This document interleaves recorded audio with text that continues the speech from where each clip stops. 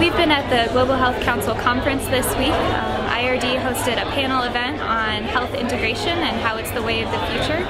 So not just focusing on providing health services, but really building healthier communities. IRD is present in 40 countries. We have more than 120 programs, and health is streamlined in most of those programs. We want to make integrated interventions to benefit the livelihood of the family, to benefit people, and to benefit the communities we serve.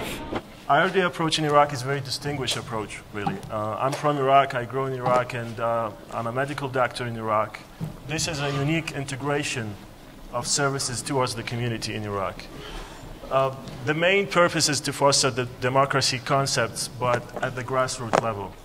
You cannot hear what the people needs, what the people requirements, unless there's a bridge and channel that connect the people towards the local governments, unless the people themselves practice the local governments.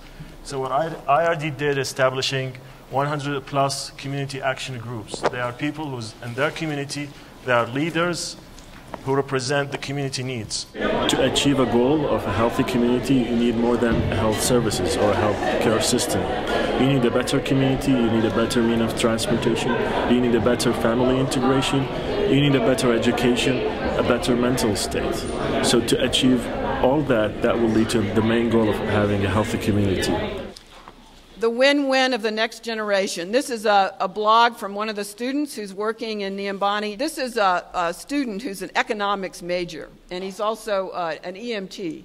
So he's already got a good interdisciplinary foothold, and I think this experience on the ground in Kenya is going to really strengthen his education and shape him as a leader. After quickly learning to explain what I was about to do in the local language, I became increasingly comfortable with the lack of physical resources in the facility. While the Shell Oil Company supplies running gas to thirsty consumers, a medical facility without running water struggles to implement proper sanitary precautions only 100 meters down the road.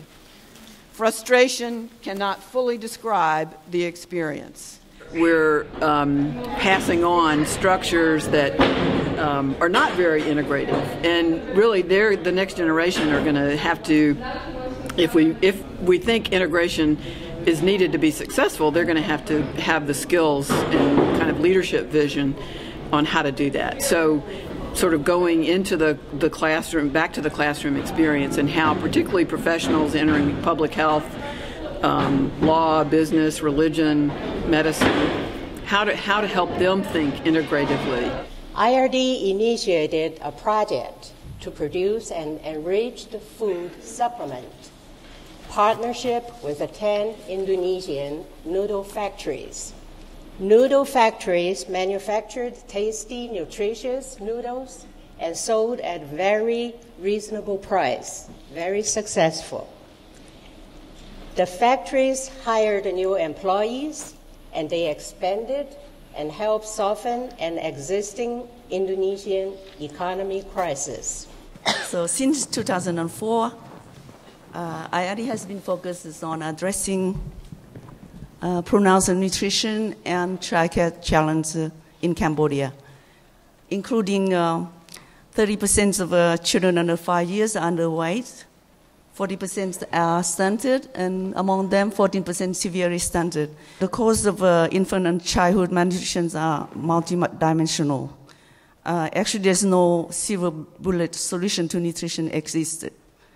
So we work in one area, such as water sanitation, but reinforce work in other sectors, such as food security.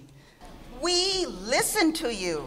We listen to the field. We are looking at emerging evidence that you can provide us as you implement your programs, as you design them.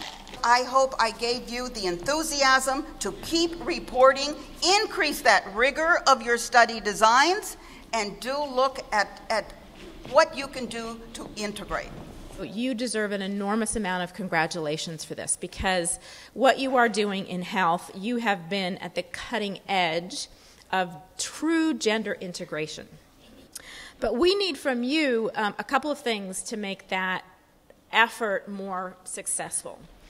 And one of those things, and I really underline our colleague from USAID, is that we need more and better data and research.